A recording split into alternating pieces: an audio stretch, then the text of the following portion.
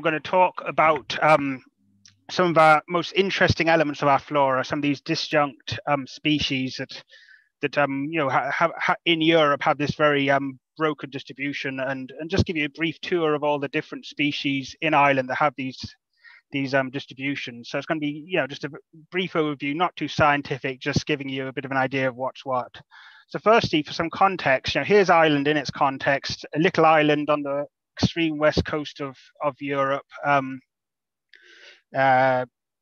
subject to the Atlantic, with a very with the climate that entails, kind of a mild climate, lots of rain, very humid, and it's thought firstly that first of all, I should say that it has a very depauperate flora, so much less species than most other parts of Europe.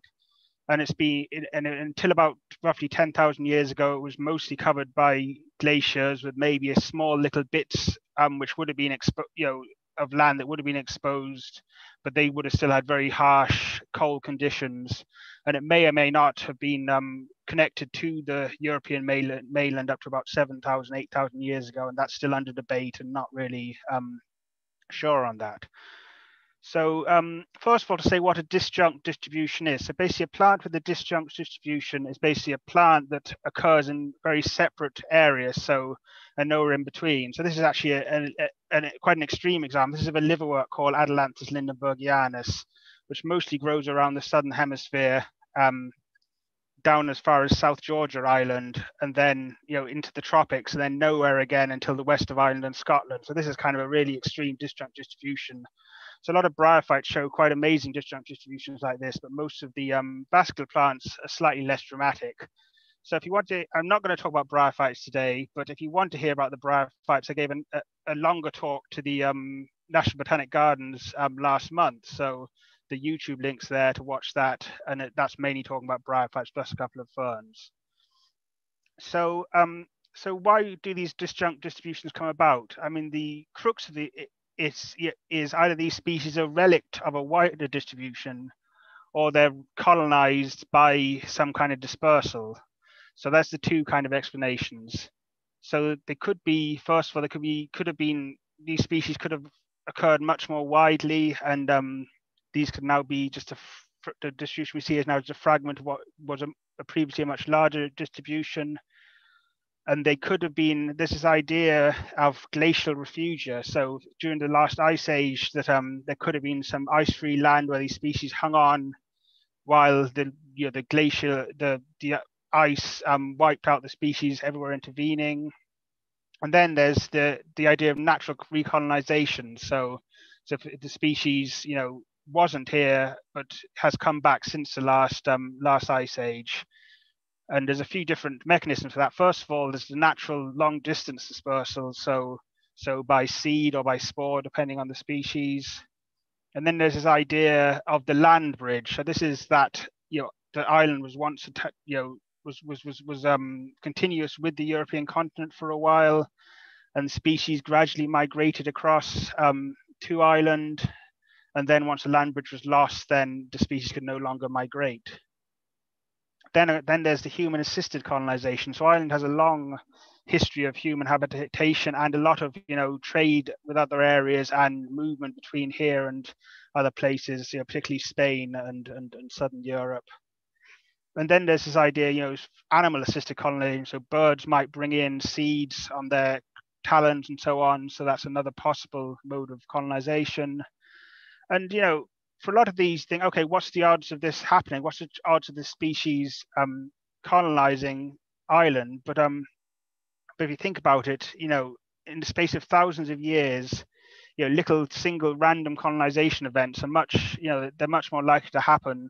Even just one little event, in thousands of years, there's lots of opportunities for these random events to occur. Okay, so the issue of these disjunct species was dealt with in an excellent paper by Webb back in 1983, and he kind of identified these species as having occurring in Ireland but not anywhere else in not in Ireland but not in Britain. So with a significant gap in their distribution. Most of these actually have a wider gap than just Britain.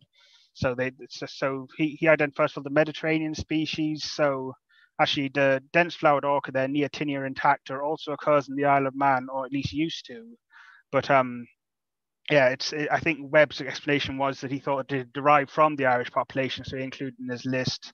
Then things like the Kerry lily, strawberry tree, various heathers, saxifrages from the southern Mediterranean Atlantic species, then a couple of American species, then a few alpine species, or at least montane species, and then one species that is unexplained. So I'm not going to talk more about the species. So this is the Irish fleabane, Inula salicina, which only occurs in Ireland around Lough Derg I think it's only in Tipperary now, but it also used to occur in southeast Galway, but it only occurs around this one lake on the River Shannon, and nowhere else in Ireland, nowhere in Britain. And this question is, how did it get there? So it's a really, unexplained why it's just in that one spot. Okay, and since Webb's paper, we've added one more kind of disjunct species, which is actually what I was originally asked to talk about at this spring conference last year, but of course it was cancelled. So I thought, okay, everybody's heard about this fern at this stage, so I'm not going to do a whole presentation on it. But this just to recap, in case you haven't heard about it, this little fern called Stenogrammatis myosauroides, which I found very unexpectedly 2 years ago in the Klein National Park on one single rock, with about 40 individuals in Atlantic oak woodland. This is a completely new species to Europe, found nowhere else in Europe, nowhere else this side of the Atlantic, and you wouldn't expect to get this in Ireland at all. So looking at its distribution, where else it's found is in Cuba, Jamaica, and the Dominican Republic. So that's about 6,000 kilometers away, or even more. And it's found nowhere else in between, not even on the Azores islands that you can see about halfway there in the middle of the Atlantic. So the question is, how did it get here? So I mean, the most likely theory is that that it came by long distance dispersal, because these fern has a tiny spores, grows in cloud forest at high altitude, and the spores easily get into the atmosphere, and then the prevailing jet stream across the Atlantic could carry the spores. So it's quite a remarkable story, but that's actually the most plausible explanation, and it's very unlikely to be introduced by human action. So that's an interesting and unlikely story, and a lot of these distribution, a certain group of liverworts and other bryophytes share a similar distribution. So if you watch my talk I gave to the Botanic Gardens, I'll go into more detail on that topic.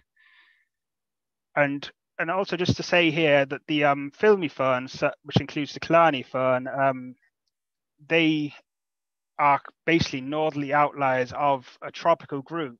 So although they're more widespread now in Europe than just Ireland and the far oceanic west, they always need oceanic conditions, but they grow much further into the European continent. At some point, they must have jumped in a similar way. So they must have come at some point by long distance dispersal and then become established. So whether the Stenogrammatis has been here for a long time, we don't know, and whether it will establish, whether it'll persist is also another question that we can't really answer at the moment. So that's just a brief of those tropical ferns. So I'm going to just go through the other elements that Webb identified. First of all, the southern species, so the Atlantic and the Mediterranean species. So as you saw, there was a few species in this group. So firstly, to point out this one, the Kerry lily, Semethis mattiaceae. So this just grows in two peninsulas in the southwest, and the Ivra Peninsula in Kerry, and then on the Beara Peninsula in the Cork part of Beara, and then basically nowhere else until northern Spain. Southern France as well, I think. It was thought at one point that it was native in southwest England as well, but this has kind of been thought now to be a non-native introduction, more recent introduction. So this is one species which has this distribution, and then there's quite a few heather species with these distribution.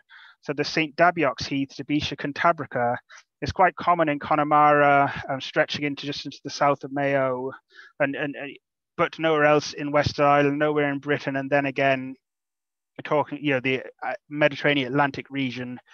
So again, quite vigorous where it grows in Ireland, but only in a very limited area and not really anywhere in between. And then on the right, we have the Mackay's Heath, Erica Mackiana. So I'm aware that you might not actually be able to see the names along the bottom here because your bar at the bottom might be blocking them. So I apologize for that. So you might not be seeing the Latin names, but Erica Mackiana is an interesting species that is only known from a few very limited sites in Kerry, Mayo, Donegal, and interestingly, it doesn't set seed in Ireland, so it's hybrid Erica X duartii with Erica tetralix is much more vigorous and much more spreads much quicker. But this just grows in these small limited areas. Then the third heather in this group is the Irish heath, Erica erigena, which is this lovely big bush in the foreground, which grows abundantly in certain places in North Mayo. So all of these species, this, the thought now, there's various publications, is that these have most likely been introduced by human action in the past 5,000 or so years. Apologies if I got that date class wrong, but basically by if you look at their distribution, they're in limited areas, usually near the coast, near routes where people would use. So thought is maybe by smugglers, pilgrims, and so on. So they might have used the heathers as packing material for what they were smuggling or what they were transporting. So there would have been a lot of trade between Ireland and Spain, a lot of movement between Ireland and Spain going back in time. So that seems to be the most likely explanation for these species.